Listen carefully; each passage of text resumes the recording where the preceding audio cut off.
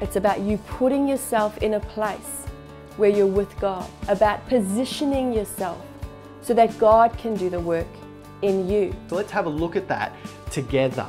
So the preaching sphere diagrams the relationship between the preacher, the passage, and the people.